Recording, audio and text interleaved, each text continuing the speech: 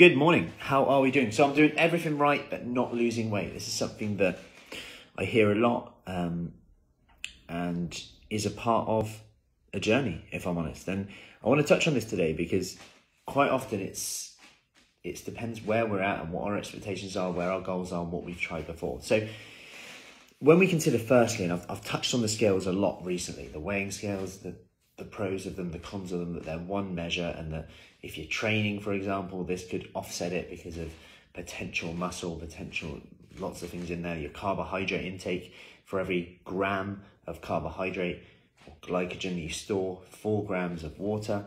So again, you're going to be storing more. So that's why rapid weight loss can often happen in low carb diets. Not that that's the only reason, but one of the reasons why weight fluctuations can happen there, the amount of water you drink, the fiber that you have, all of these things impacting it.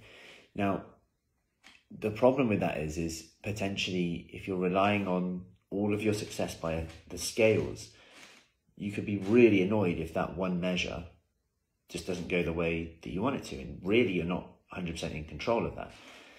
So I would advise you do 2 other things in the short term, is to, 1, take a measurement around your belly button and the widest part of your hips. So you can also get your waist to hip ratio, which I talked about before, and how this is a good measure of risk factor of disease, perhaps more so than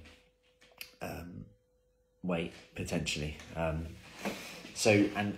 very much an indicator of fat around, like visceral fat potentially, and fat around organs which we know may have an impact on our metabolic health, from our liver function, insulin, pancreas.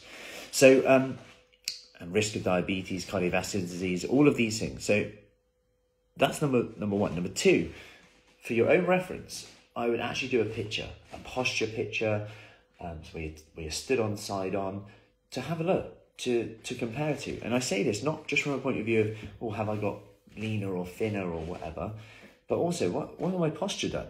Where's my neck? Where's my shoulders? And my shoulders, because often some of the ladies who do that go, oh wow, look at my shoulders, look how I hold myself now. They actually say things that are non-weight related sometimes, which is nice to see. Oh, okay, yeah, that's those rows we've been doing in session mat.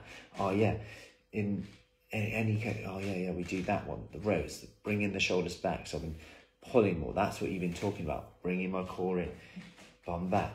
All of these things we start to talk about. I feel like I'm doing it more in everyday practice now. Now, there's just some things there. And then I want to talk about more so the food side of it. What have you tried before? What are you doing? Because quite often I might hear, I'm eating everything that's healthy, and there's a difference between health and weight loss. And I think this is important to distinguish. And healthy foods could be eating avocado, eating yogurt late at night to get my, as I do, to get my good bacteria in and keep me full. But actually, if I'm going for weight loss here, do I really need it is the question. I could eat something very healthy, but is it healthy if I don't need it? If it doesn't align with my goals? And actually, this is where I actually get people to track their food for a few days, whether that's writing down or actually more specifically tracking, so I can see their protein, their fat, their carbohydrates, their fiber, water intake, total calories. And even for a few days, I think this is a really educational thing to see, if you're at this stage where you're like, I'm doing everything and not seeing results, because that's exhausting too. As exhausting and annoying as tracking calories is, it's exhausting the opposite too.